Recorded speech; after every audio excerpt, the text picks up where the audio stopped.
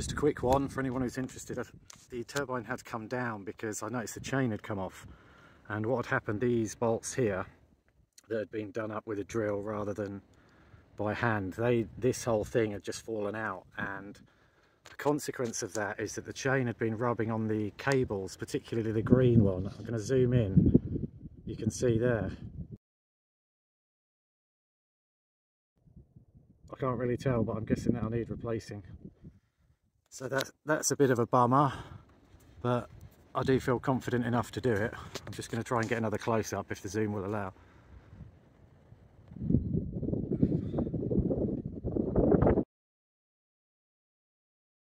I can't really see it on the screen, I'll have to analyse it on the computer, but yeah, so I just thought I'd let you know that. So they've been done up by hand, and they've been done up by hand.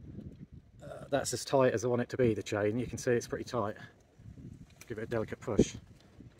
And you can still see the slack. Anyway, the idea is to get it plugged into that. I cannot see if there's any cable left on that. If that does have to come out, you can actually see, if you look at the thread, where the thread was worn away. If I hadn't had these cable ties on there, I don't know what would have happened. But if I do have to take it, if I do have to remove the motor, then that will be something I can put a piece of pipe over there or something like that, just in case. But it shouldn't happen again because the bolts have all been properly done up. Like I say, I did them up with a drill before.